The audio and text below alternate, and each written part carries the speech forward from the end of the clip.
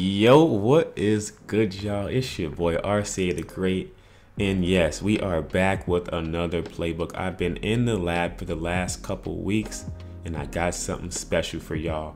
We getting ready to break down another full playbook, 7 money plays that are going to help you out against users and CPU in NBA 2K21. So without further ado, make sure you guys head over to the auction house in my team if you're a my team player, and we're going to be picking up the current Pacers playbook, which is going very cheap right now. I got mine for about 500 MT, but right now you see one for 950. There's not many in the auction house, but these usually go pretty cheap. I checked them out before I made the video.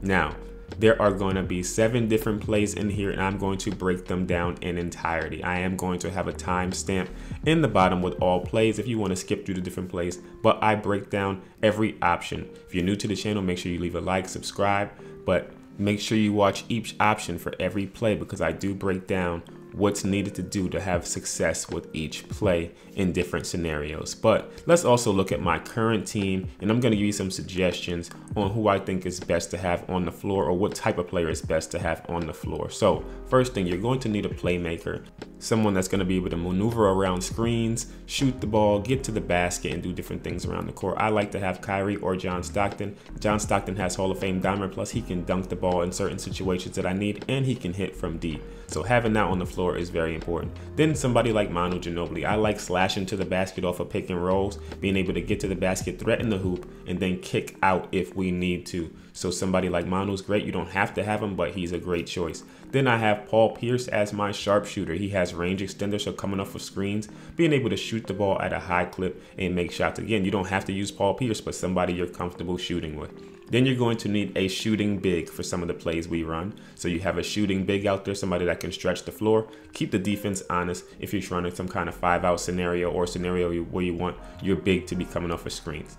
Then a specialty player, somebody like Giannis or Ben Simmons that's big but can call plays. So they have play calling ability, but they can run the power forward, small forward, center position. I like using Giannis for this kind of thing, and I'll explain why later on. Then I have another stretch big on the floor. He's not really a big, but Draymond Green is 6'7", can play the power forward or center and can stretch the floor if I'm running some sort of pick and fade or a play with 5 out where I want to stretch the floor. Now again, these are just suggestions, just my team. If you want to know how I got this good of a team, check my Market Watch series because I explain how I, make MT on pack days and stuff like that. But if you need to use budget cards, that's also going to work for you. So let's jump into the plays we're going to be talking about today. Fist 5 out 8.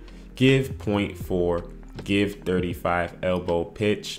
I leave pass and screen away in there for those of you like the Hawks freelance. Then we got fist 5 short dive, fist 25 wide, give 42 rev, which is one of my favorites from previous playbooks, and fist 25 zipper. So we're gonna break all these down in entirety. Let's jump right into it. The first play we're going to be going over is fist 5 out 8. It is a 5-out pick and roll play that I really like, and it looks really simple, but it is simple but super effective, and I'm going to explain exactly why this is effective. So you see, we just get a basic pick and roll from our power forward. We get a nice dump off down low to KD. Looked easy, of course, but let's break down why it's going to be easy in both CPU and user games. So as you can see, our center is over there in the corner. Paul Pierce is lined on the right corner, and then we got Manu Ginobili on the wing. As soon as we call the play, we start off on either the right or left wing. We get a center pick and roll from our power forward. It is always going to be the power forward unless you change it. We have optimal spacing on the floor to work the middle of the floor with John Stockton. I can either take my shot right here if the defender does not step up. If the defender does step up, we then have the roll to KD going inside. If anybody helps, we have nice passing lanes to be able to get the ball out for an easy shot. We end up taking a nice dump off layup to KD and getting an easy bucket.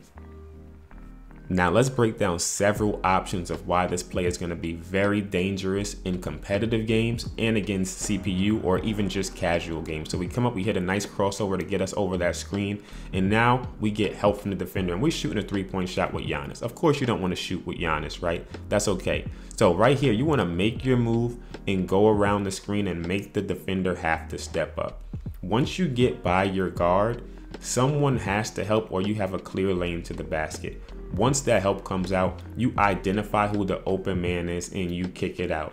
Now, don't be too predictable and don't get baited. Be ready to take a layup or a dunk if it's given to you, because they will try to bait that pass out, but it is going to be there. Now, we sub KP into the game. This is where the magic actually happens. Now, our center can actually shoot the ball at a high clip, and he's going right to the corner. You know he's going to be in the corner, and your small forward is going to be in the other corner. You get that kick out to your center, wide open off of the screen and roll. But I got something better for you guys. What if you have a center in the game that doesn't shoot the ball? How do you get him to be the person that's going to set you the screen? You're going to head over to the offensive settings, go to the play calling. When you press triangle to assign the play, just assign it to your center. So triangle to assign the player, scroll over to your center, press X, and now your center is going to be the person setting you the screen. This is perfect for guys that run, guys like Bob Lanier or anybody that is bigger and cannot shoot the ball. So now they are setting you the screen. Look at this. This KP setting me the screen. Now I got KD out on the wing. Beautiful. And the reason why I like this play is because your players are going to be in the same spot every time you call this play. I cannot stress that enough. You call the play, you hit L1, you hit X, you know this is coming up, you know you're getting ready to get a screen, you don't have to call a screen, everybody's going to be in the same spot, and you run the play how it should be run. There are many times where you call a screen, you want to call fade, everybody's running around, you just call the play, they set up where they're supposed to be, now you have a slasher on the court, you can use your momentum dribble, get to the basket, throw your alley-oops. Everything is going to work the same way, and you know where everyone's going to be on the court at the same time. So we got Manu in the game who's a better slasher. I recommend using your slashers for this. Now we got somebody in the game that can really attack the basket. If Hakeem Olajuwon steps up on me here, I'm going to go tight off of this screen. Now look at the driving lane I take. I want you guys to check out this driving lane. I'm driving right down the center of the paint. That's going to make Hakeem have to choose me or KP. And if the defender steps over, I'm giving myself enough room to kick it out to the wing. Now Hakeem is in the middle of me and KP. If he steps over to me, I'm giving it to KP. If he steps over to KP, I'm taking the layup. You're making them have to choose. You're reading and then you're reacting to the defense. All right, the last thing we're going to go over here is not forgetting that you can shoot off of this. You want to be able to threaten and shoot off of this. So if the defender gets clipped by the screen or if the defender goes under the screen, be ready to stop and take your shot. I have my quick stop tutorial or setting your feet tutorial that I did before. I'll leave in the description, but check out Kenny Smith goes under the screen that KP set. Now I have tons of room. I hit L2. I stopped, and now I'm able to take my shot because they did not go over the screen. They didn't respect it. So if they go under the screen, we're shooting. If they go over the screen, we're trying to drive and run that pick and roll. All right, let's move on to play number 2. This one is called Give Point 4, and it's going to be a shooting option plus an isolation option on the left side. So as you can see right here, my man Paul Pierce is coming off a double screen, and then we get the ball into KP. Now John Stockton gets a little wraparound, and he ends off with a screen from KP. Now, usually the play doesn't get that far. I do use that last option sometimes, which I'll explain. But the action you really want to pay attention to right here is Paul Pierce coming off of these double screens, this double pin down. When he pops out, he's going to have an opportunity for an open shot on the wing. That's a nice three-point attempt with a great shooter. So I'm looking to see if my defender gets caught up in those screens. And if he does, I'm able to take this shot. Now, if he's closing out hard, I can easily fake, use my triple threat, and then I can attack the center of the lane and then look to kick out to Manu on the left side as well. So if that doesn't work, you get the ball in to KP or whoever your center is, and then your point guard is getting a cross screen. He's going to come over to the right side. You can now kick the ball out right here for a three-point attempt. This is another time you can get a three-point shot off of this play. If you don't give it to him, he's going to wrap around you. This is a great opportunity for that backdoor cut. Make sure you watch my passing tutorial, which I will leave in the description. Could hold triangle there and get him into the lane. If he doesn't get into the lane, now you get another screen. That's going to get you into the middle or pop you back outside. And you can just call the 5-out play and run the 5-out play right off of that.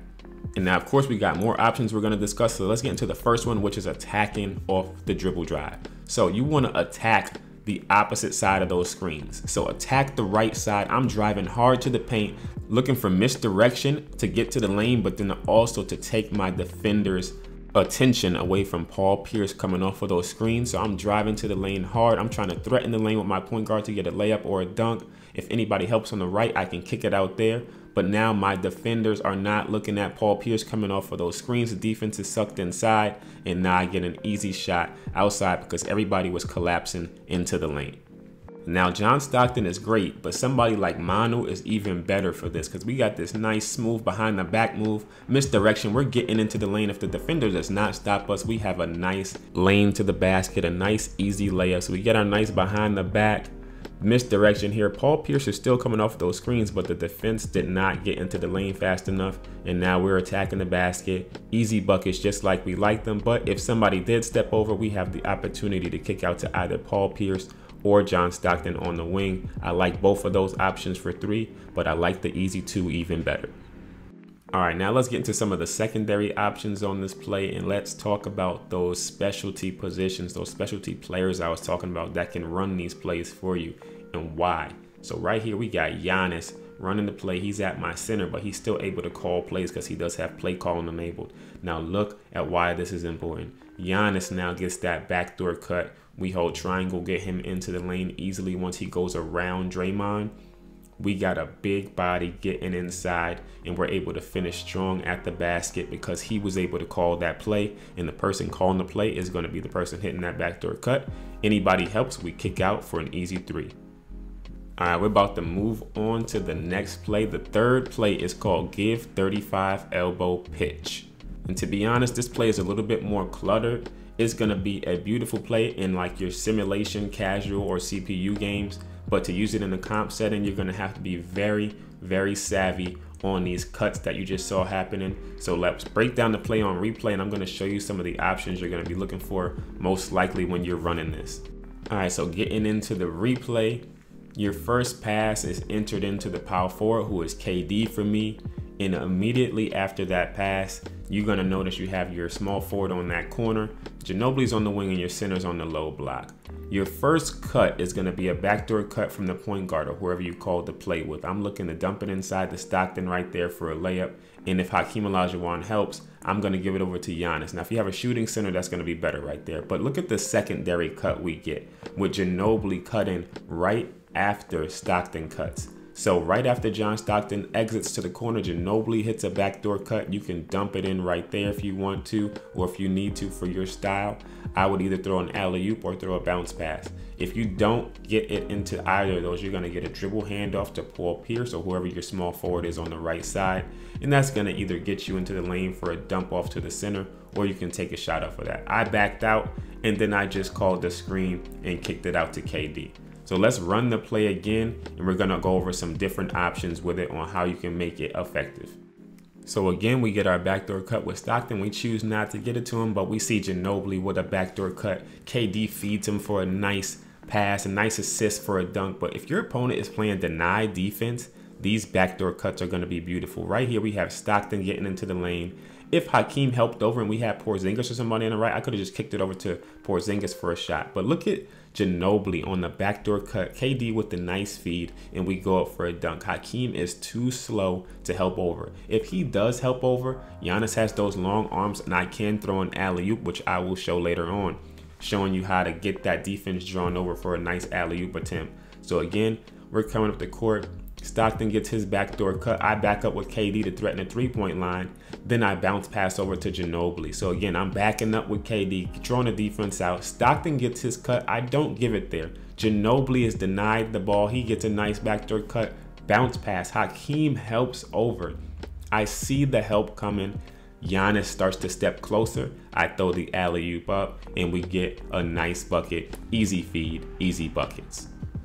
All right, now, once again, why are those specialty players beneficial? Those Ben Simmons, Lamar Odoms, and Giannis's, you can call this play with them. And the person you called to play with is the person hitting that backdoor cut. And since your opponent's most likely going to be sagging off of Giannis, you want him cutting to the basket. They do not want those problems. Giannis cutting to the basket, they have to defend that. If they don't defend that, you're throwing that up for an alley-oop, and it's going to work a lot of the time. So once Giannis hits that backdoor cut, watch and see if he clears, throw the alley-oop up. If not, he's going to clear out to the left side, and then you're going to look for your secondary backdoor cut.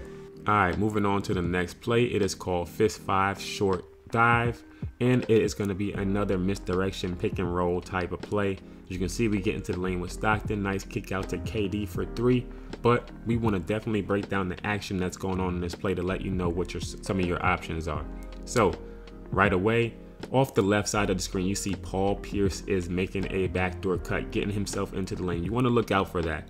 But the side that he cuts on, you're going to be getting a ball screen on. So always know the side that your small forward cuts on, the ball screen's coming to that side. So you want to misdirect to the right side, then cut back to the left. When I cut back to the left, I get a ball screen from Giannis. He's going to pick and roll. Paul Pierce is clearing out opposite right corner, and then KD is standing in the left corner. KD is going to relocate to the wing once you drive.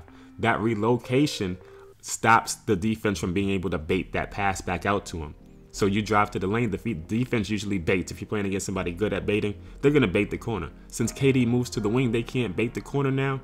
You're able to kick it out for 3. If they ran out towards KD, now you have an easier lane to the basket. Now I'm going to run this play again here with Ginobili because mine has Hall of Fame quick first step and he's the better slasher. So I want to get to the lane with him. So I'm going to the right again off of that screen, threatening the lane. The defense helps. And now I kick it out to that opposite corner for 3 because Paul Pierce has cleared out.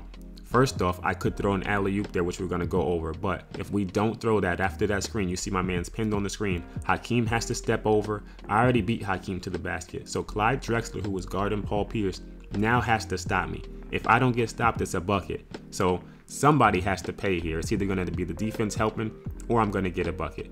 They help. I kick it out for 3. Paul Pierce wide open opposite corner. Great relocation. And now we get an open shot right off of that dribble drive, read and react. And now I recently reached level 33 in my team, so I brought my man Scottie Pippen in the game for this alley-oop display. And we are going to talk about the reason why you want to go to the right side first, or the opposite side of the screen first. So let's get into the replay. Scottie Pippen's cutting on the left side, so I want to go to the right side first. Not only does it misdirect for the screen, it gives me a better passing lane to get the ball to this backdoor cut. If your opponent's playing denied defense, this backdoor cut is most likely going to be there a lot. So you drive to the right first to give yourself a nice angle and a nice passing lane to tap triangle twice and throw that ball up. Make sure your passer has a Lob City passer. Make sure the receiver has a Lob City finisher. When you throw that up, it's a great chance of it being completed. Scottie Pippen breaks past Clyde Drexler, goes up for the easy alley-oop jam. If not, I would have just ran the play and went around the screen because I already had the angle for the screen. And of course, another option is to just take it all the way ourselves with the ball handler. If they're not going to stop us, if they're not going to stop us from getting to the lane, we have to be willing to take those easy layups. We get inside with Mano. Easy buckets, beautiful basketball, and that moves us on to our next play, Fist 25 wide, which is one of my favorites. This play has a lot going on and it's very simple, but very effective because of the misdirection that it can create and then the pick and roll action after it. So we get our nice easy bucket in here with Giannis. Let's talk about why and how we ended up there. So we start off with a staggered little stack. Ginobili on the right side, our small forward on the left, power forward at the high, and the center at the low post. Right away, we're getting a down screen for our shooting guard. As you can see, Ray Allen gets pinned down. At the same time, KD is setting up for a backdoor screen for our point guard. Right here, this is a shooting opportunity with you with your shooting guard. You can shoot that if your defender gets pinned down. If not, you're getting the ball screen at the same time your point guard's getting a backdoor screen. So you can throw that up for an alley-oop if you have somebody like Derrick Rose or that souped up John Stockton from my team. Or you can go around the ball screen that Giannis sets for you. And now you have a pick and roll opportunity after that happens. All right, so let's call it again. This time we have Ginobili on the court. He is calling the play, so he's going to be the one going back door. So I get it out to Stockton. Dwayne Wade's all over me. I don't get the shot opportunity, but the Ginobili gets the backdoor cut on Ray Allen. So we kick it out to John Stockton. Dwayne Wade is all over me. He gets over that screen, but Ray Allen lags behind the screen for some reason. KD's just standing there, didn't even set a good screen, but we still get the backdoor cut alley-oop available to Ginobili, and we're going to take that every time. We coming up the court with it again. This time the defense lags a little bit behind. They get pinned down on the screen. John Stockton pops out. We are able to set our feet, turn all the way around, and we hit a green from 3. John Stockton, you do not want to give him that much time out there. It's going to be green. And now we have my boy Giannis, that specialty player. He is able to call the play. What does that mean? That backdoor cut's going to be nasty. Now we have John Stockton on the pick and roll and Giannis rolling to the basket on the opposite end. That's dangerous because now KD's rolling. John Stockton's threatening the basket, and Giannis is threatening the basket all at the same time. We can dunk it to KD, and we can throw it up to Giannis, which we do, and he gets a nasty throwdown. Easy buckets again. All right, last time with this play, coming up with Giannis again. We're running the play with him because, again, he's our specialty player. He can call the plays. We get the ball out to John Stockton. We're able to go hard off of the screen. We take it to the basket for an easy dunk because he was not stopped on his way to the rim. And now we're moving on to the next play. Give 42 rev. Now this play has a lot going on. I am not even gonna lie. Make sure you guys are paying attention. But if you call this play properly and you run this play properly, you can literally run it every single time down the court and you can get a bucket in one way or another. We're gonna go over every single option that I like out of this play. All right, so coming up the court on the replay, notice everybody starts pretty high. And the first action you're gonna get is double screens for your small forward, curling around the top of the key. You can either use a control, push him inside, you can use a triangle cut, or you can just directional pass him and hit the 3 there. Once he moves from there, he's going to clear out to the opposite corner, and you are going to be receiving a ball screen from your center. You go around your ball screen, you can now choose to attack the lane, shoot the ball, or pick and roll. If you don't do either of those, you now have the option to get it over to your power forward who can isolate on the right side of the court and take his man off the dribble. So you can either kick it in the Giannis on that pick and roll or give it over to your power forward. He can take his man off the dribble. If you don't do that, John Stockton is going to set a screen for your shooting guard. You can dribble handoff to your shooting guard now, which is going to create a situation where the defender's lagging behind you. You're driving to the basket with your center camped under the paint, and you can either throw it up for an alley-oop if the defense help or take it yourself. A lot of options, but we're going to go over every single one of them like we always do. Starting with the first shot you're going to be able to take is this shot to your small forward off of these double down screens. So you get this double screen right here. If the defense is pinned and you have this space, especially with a sharpshooter, that's an easy shot all day. You want to be able to take that and make them rushing out to defend you on that play. All right, let's get into another scenario, running the same play, give 42 rev.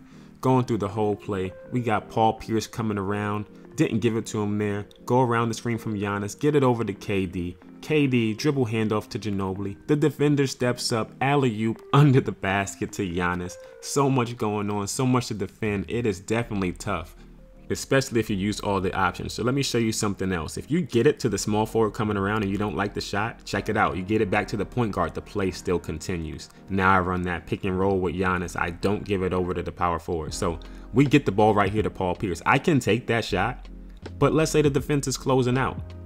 I want the play to continue. Just give it back to the point guard. The play is going to continue running. That's why I love this play.